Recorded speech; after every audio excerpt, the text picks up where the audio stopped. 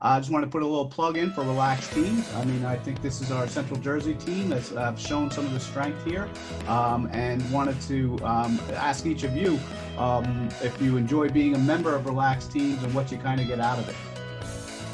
I'll start with you, Candido.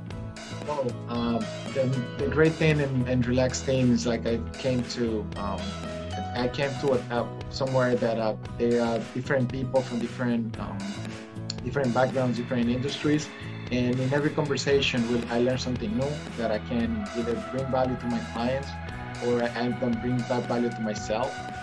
It's a great place to network, and most of that professional network is like we can build those warm friendships with other people, in the Central New Jersey area. Excellent. And Chris, what are your thoughts? Yeah, very similar. I mean, prior to the pandemic, many of us small business owners have been out, maybe at chamber events, other networking events, we're meeting other professionals. This is virtual, right? And so actually the timing was very good.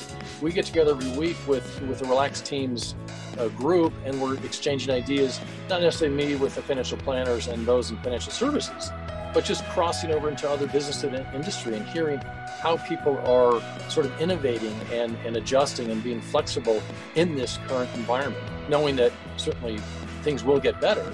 But it's a very supportive group, and as Candido and I had indicated earlier, we also have that network of professionals in the community. So Relax Teams, there's a number of people that may not be financial services, but others that we can certainly refer to, knowing that if we have a client or a prospect that has a challenge, we may have a connection through the Relax Teams group.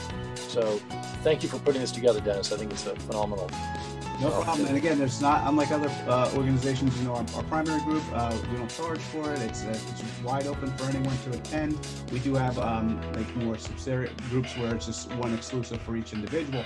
But the main focus is really to get out there, and Teams was meant, and it was founded before the pandemic, but really since the pandemic, to help us all get through this together, and whatever we can do to help each other out. That's what we're trying to do here. Hope you learned a ton today from two very smart people. Feel free to reach out to them any way that you feel that best fits you, and stay in touch and keep looking out for other content from us. Enjoy.